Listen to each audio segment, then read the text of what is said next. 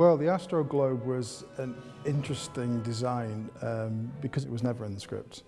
And Andy Hay, who's the director of that block, he and I sat for quite a few evenings over beers, as you do in Prague, coming up with some ideas for this particular script and this particular scene, which involved a lot of jeopardy for the king. Part of the brief, obviously, from Andy was that it had to have some relevance to astrology.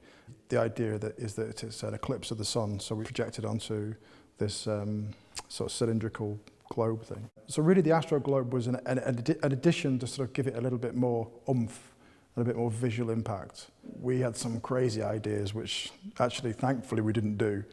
And then I got a phone call from Andy on the Sunday night before we were due to start building on the Monday. And both of us mutually agreed that those ideas that we had were not really practicable. So in the car, I literally designed something on the back of a fag packet, which was this Astroglobe, as we now call it. It's not an Astroglobe or an orrery or any, it's kind of a combination of all those things. It's kind of made up by us, really. It looked almost impossible to create when we started drawing it up because it's got 5 moving concentric circles within it, which all move independently. It would be impossible by pulling rope for real, as is seen in the show.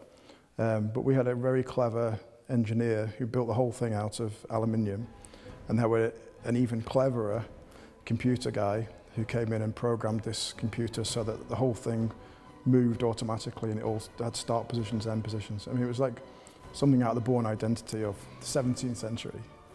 I had my doubts for a while, but when it eventually arrived on set and we saw it all put together, and the first time we saw it moving, everybody was just like, wow, this is incredible.